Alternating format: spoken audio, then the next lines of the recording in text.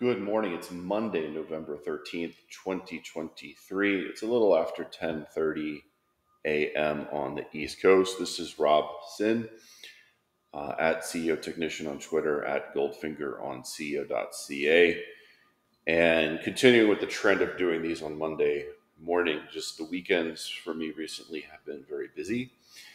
I hope to get back to doing them on Saturday or Sunday around Thanksgiving, so a couple weeks from now. But here we are. Let's get right to it. We've had a breathtaking stock market rally in the last couple of weeks.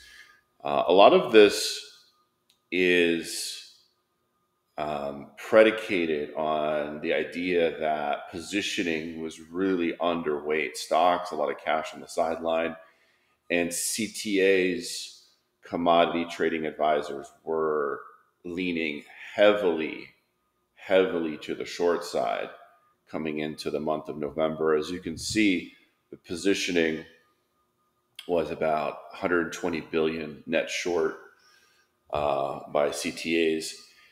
And, if this information is correct or close to being correct, there's going to need to be some more short covering in equities over the next week or so. I see Goldman saying it's going to be about 72 billion. I'm a little skeptical it's that much, but still, there could be more short covering to come this week. QQQ had just an incredible move on Friday. This market is really something that is unique because you have stocks like Microsoft and NVIDIA, Apple, that are up almost every single day. I mean, look at NVIDIA here on this chart. I think this is 9 days in a row now. And that's coming after that last day in October where it staged a failed breakdown. A lot of people were looking at like a head and shoulders here, breaking under 400, trapped a lot of bears. A lot of shorts got trapped there. A lot of people got stopped out of their longs, and look at what it's done since. It's straight up. So I don't want to get too much into the broader market. I just want to say this rally is extremely powerful. And while the momentum could just die overnight, because this market has done that many a time in the past several months, this is something that must be respected. And, seasonality is also very favorable here through year end. So I would be only dancing in and out on the short side. I would not be trying to bet big against this market. And the NYMO, so this is a good oscillator, a good gauge of market breadth, and it can be a strong indicator of overbought, oversold extremes. It's interesting how it's consolidating here, sort of in the middle. And while this market has had a breathtaking move higher, this is not triggering any extreme overbought signals yet. Okay. And then a lot of that has to do with the fact that it's a fairly narrow advance. A lot of the QQQ components have been leading this rally. And just as I'm doing this video, we're moving up again. Dips continue to be bought in equities. Taking a look at this Bank of America, report from Friday, they sort of led with this U.S.-China trade tensions chart, and U.S.-China trade has rolled over quite a bit in the last year. And you can see that Chinese exports to the U.S. are down 18% from the peak, but only down 4% to the rest of the world, right? So clearly there are trade tensions between the U.S. and China. President Xi is coming to San Francisco this week on Wednesday. So Biden and Xi will have a summit on the sidelines of a bigger meeting. I don't know what will come of that, but obviously it is important. If something positive comes of that, it could obviously be positive for stocks. I think most people are kind of skeptical that anything major will come of it. And she may see Biden as a bit of a lame duck and a president that he doesn't really want to deal with until next November, right? Because we could very easily, it's looking like the US will have a new president based upon polling in recent weeks. But that's something that definitely we will want to watch on Wednesday, what comes of that. Now, it's interesting that the pivot that the market pricing has taken in the last month from expecting another rate hike in 2023 to now pricing out any further rate hikes, period. And, Morgan Stanley, for example, is starting to price in 4 25 basis point rate cuts in 2024. And the consensus is that the cuts will probably start around May or June of next year. I think, with Morgan Stanley in particular, they're calling for the first cut in May and then 8 cuts in 2025. So that's another factor that has obviously helped to stimulate the stock market rise in the last couple of weeks, is this major pivot in Fed expectations. Basically, the thinking is the Fed is done, and Morgan Stanley is actually expecting core PCE inflation to come back to 2% by the end of next year. And that's part of the reason why they think the Fed will be cutting more and cutting sooner than the rest of the street sees it, right? Tomorrow we'll get CPI data. That will be important. The core is expected to come in at 0.3% month over month, the headline 0.1%. There are some analysts calling for a zero print, a flat, headline print, maybe even some outlier calls for a negative headline CPI print. But I think all of that is pretty much priced in right now. I don't think the CPI would cause a big market move unless it was a surprise to the upside, and that would be a downside move in stocks. I don't really think even a zero on the headline would cause a big move in stocks. I think a lot of that is already priced in at this point. Crude oil and energy stock weakness. So look at what crude has done since the end of September. It was at 95 a barrel very briefly, back down to 75 last week. We're trading about 77 or 78 on WTI here this morning.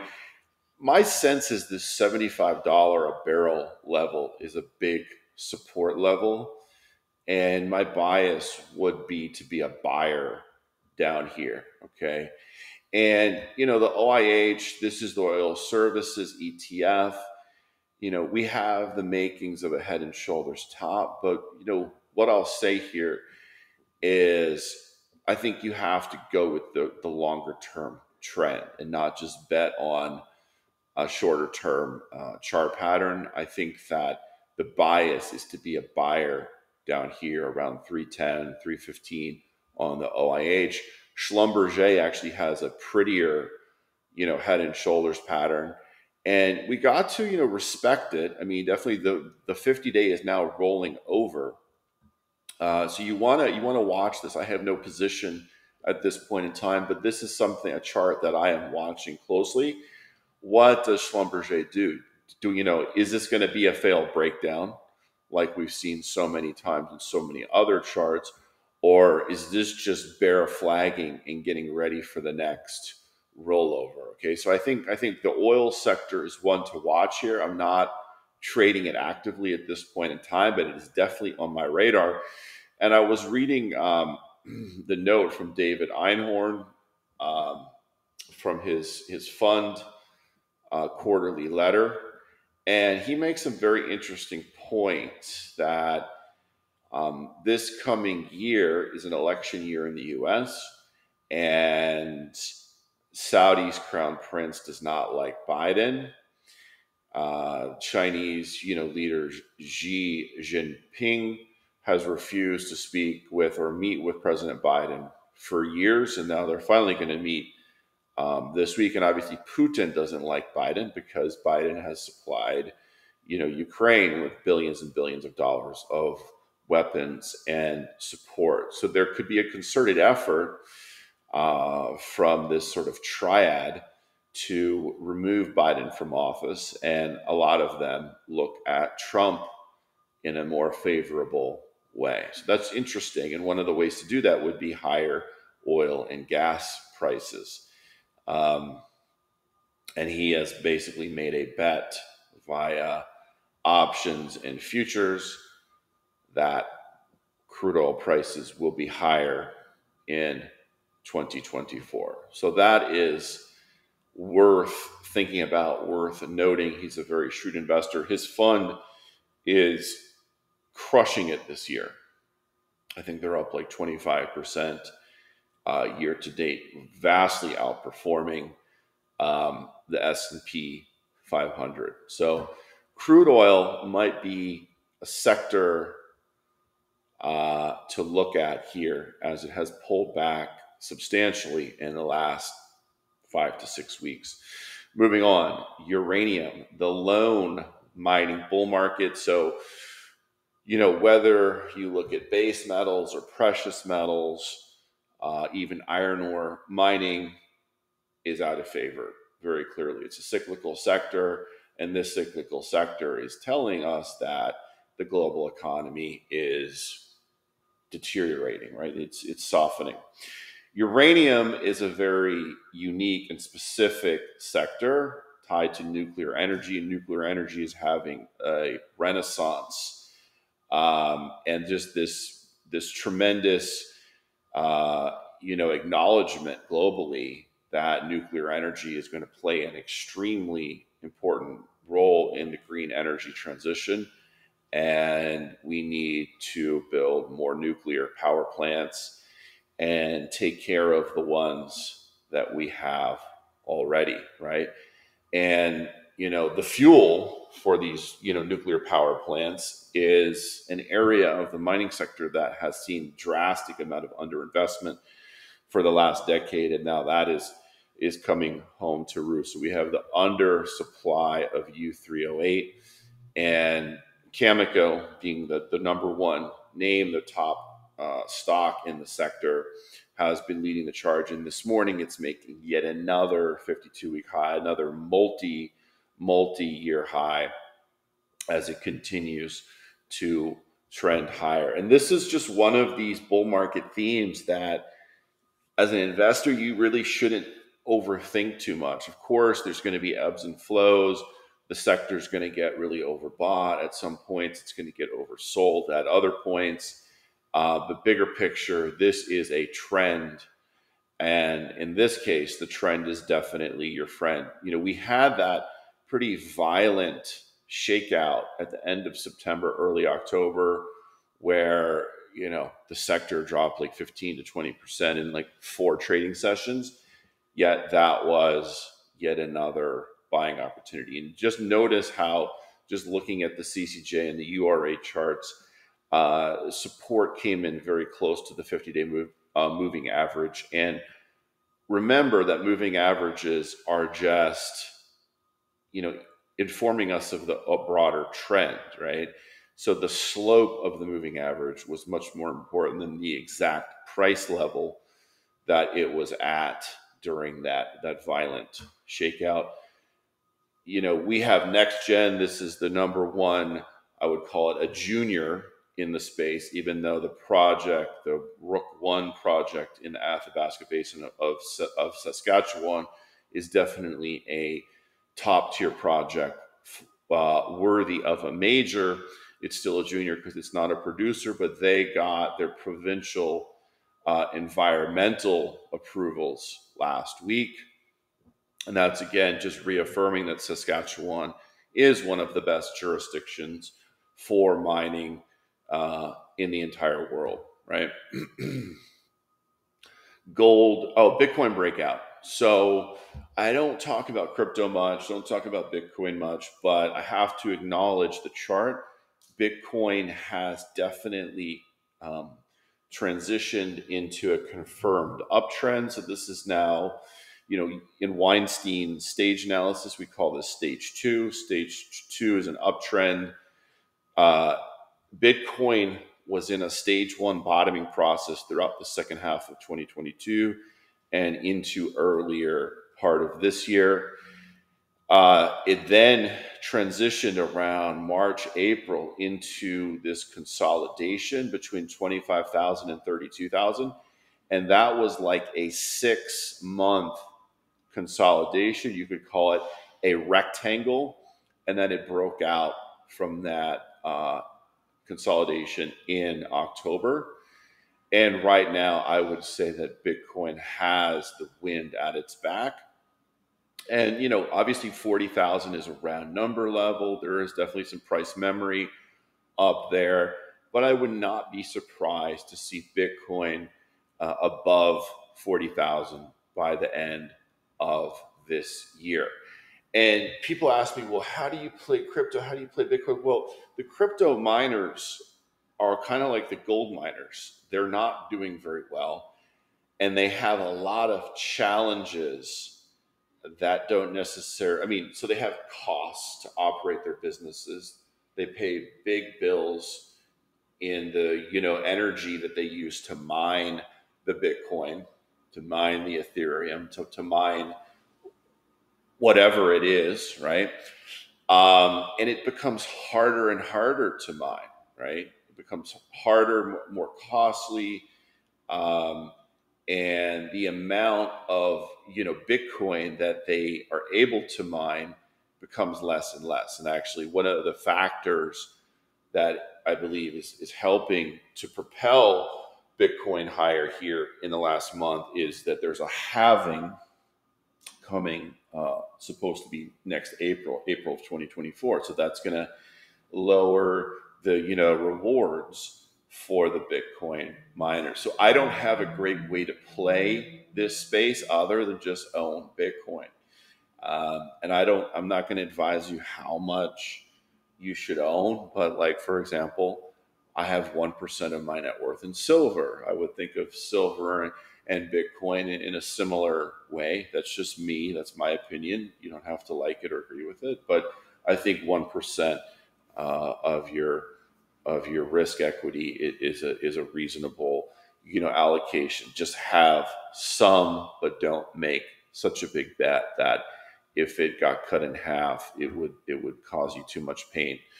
And then there's people that are Bitcoin maximalists, like Michael Saylor, just put everything in Bitcoin. You should always put your savings and your earnings, into Bitcoin and be heavily overweighted. That's his thinking, and I guess at this exact moment in time, it's serving him well. Gold miner capitulation. The GDX is down 6 days in a row, right? There definitely is the potential that this is a head and shoulders bottom, but I want to be very clear that it's just the potential, and it's nothing even close to being a confirmed pattern, because even if the GDX started to move up over the next week or two, it would not confirm a breakout from the pattern until we closed above $30 a share, right? That would be the neckline. These levels from August, September, and October that served as key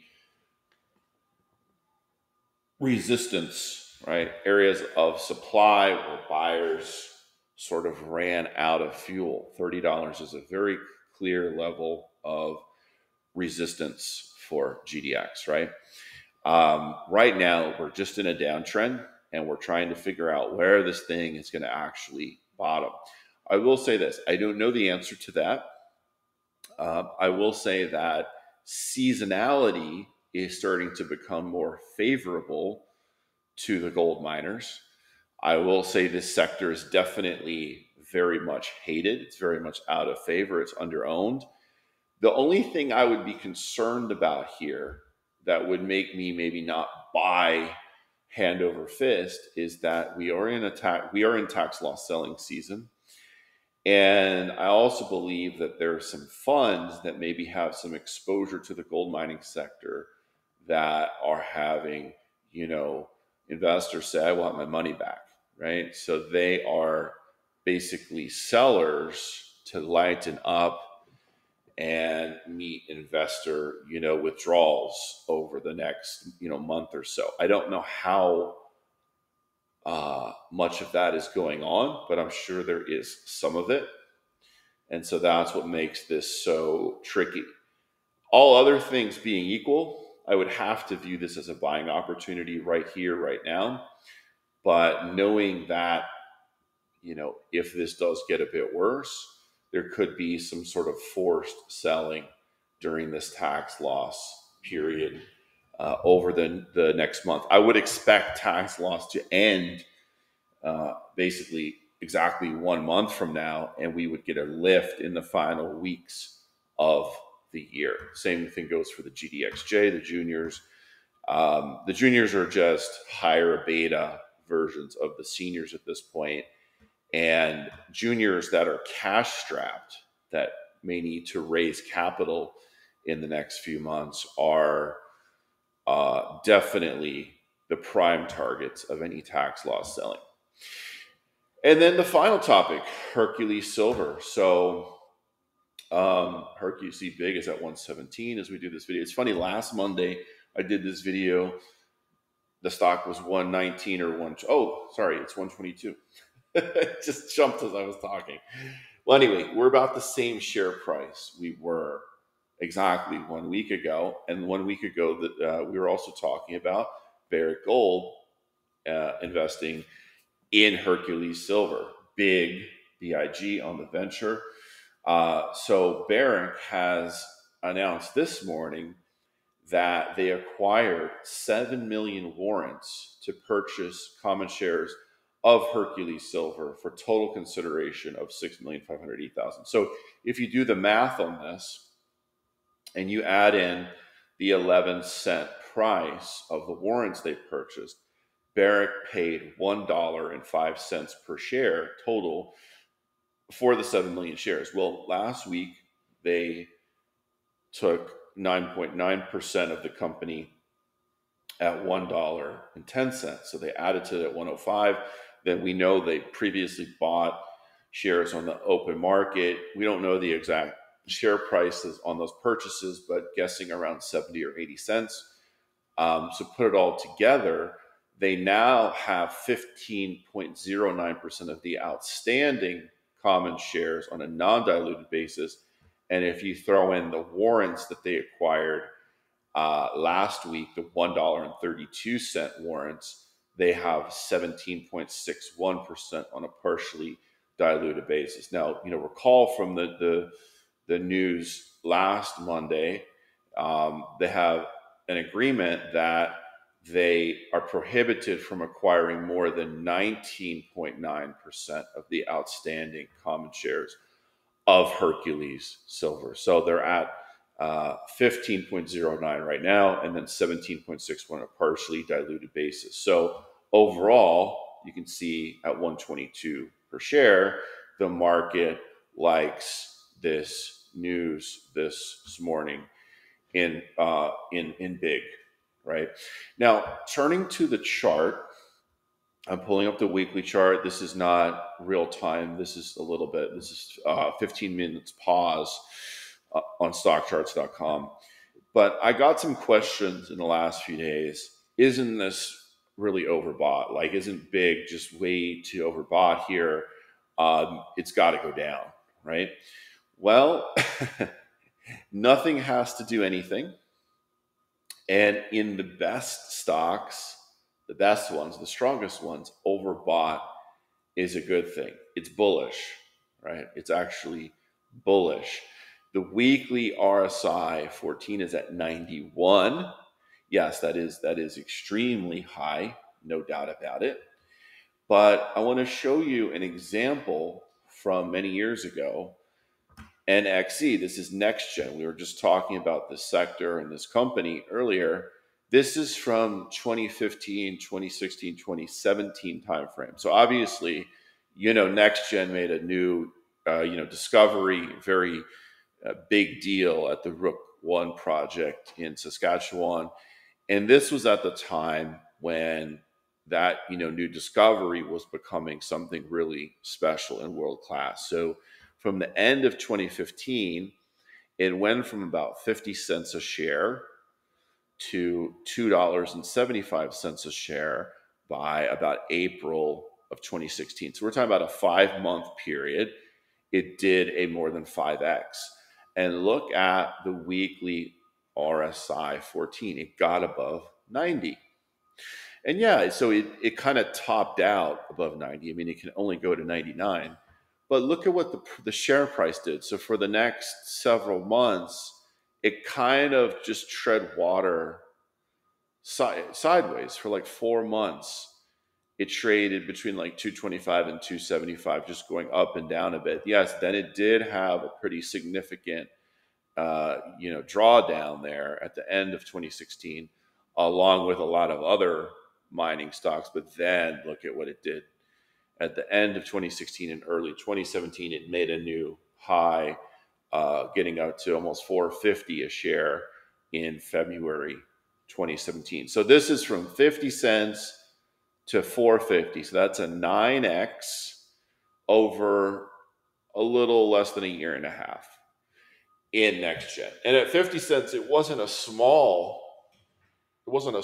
company anyway. Okay. It had a pretty good market cap at 50 cents. Well, it had a very much bigger market cap at 275 and much, much bigger at 450. And so this is an example. I'm not saying this is what Hercules is going to do at all, but this is an example of the best stocks with the best project, new discovery that is of a world-class nature. This is what those stocks can do. So, next gen got overbought in February 2016. It got more overbought in March, and it got even more overbought in April, and the stock price just kept going up. So you cannot just simply say it's overbought, it's got to go down. Overbought can get more overbought as the share price continues to trend higher. Now, I want to just end with one thing about Hercules. So they updated a couple slides in their presentation, and this one caught my attention. It caught some other people's attention too.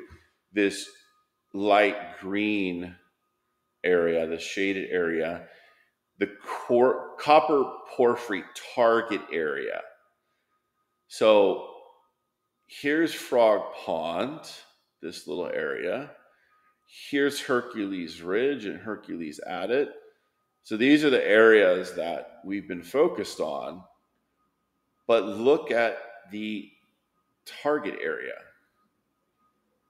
Okay, and all of that sits inside of the broader property claims package, right? But this is a very big scale. Look, this is 1,000 meters. I'm not going to get this exactly right, but I'm guessing this is about 6,000 to 7,000 meters wide by, 7,000 to 8,000 meters tall. And I could be understating it there, but this is a very big target area. Now, I can't wait to hear the company explain to us how they came up with this target area and what's guiding them to this target area, but it is multiples larger than the silver, lead, zinc target area. So this is very big, and it kind of helps to put the pieces of the puzzle together why Barrick is so urgently trying to acquire more and more shares. So that's it for me on this Monday morning. I hope you have a powerful trading week. And as usual, if you enjoyed this video, please hit the like button and subscribe to my YouTube channel at Goldfinger Capital.